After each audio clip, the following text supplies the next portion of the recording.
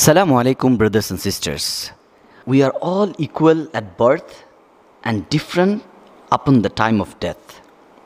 It's remarkable the great disparity between what we are at birth and what we will be at death. At birth, all children are same. Each one of them has the possibility to be a great person in the future or to be an ordinary person without much achieved in the world. However, these possibilities fade with time.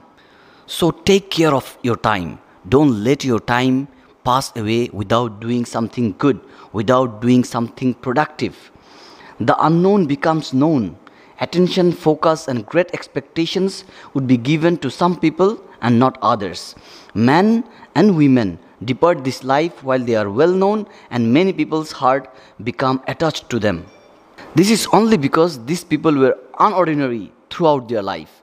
They were scholars, jurists, elders, leaders, or people who spared whatever they could to be good doers. These are the few elite servants of Allah.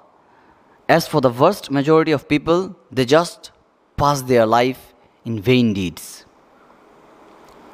Few years will pass, and these people will be forgotten by many people in the world. What does this mean for you and me?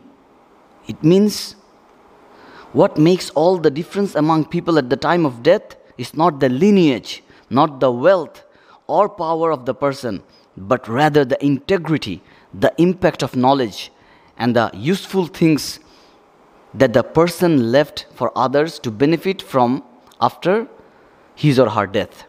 This includes the benevolence of the person and the contributions to the reform of the people's conditions and status that the person made. It is possible for every one of us to take the great people's path through exerting daily efforts in the right field and by doing it in the right way. No one should despise himself or herself. One should not accept little things only. Allah, the most generous, the most wealthy, Allah Almighty, may grant things to everyone who seeks for it, who works hard for it, who makes dua for it.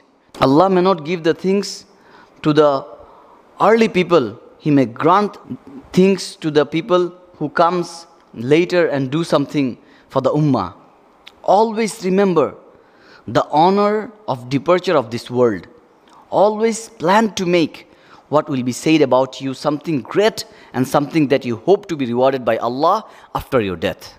May Allah make us amongst the best people in the world and in the hereafter.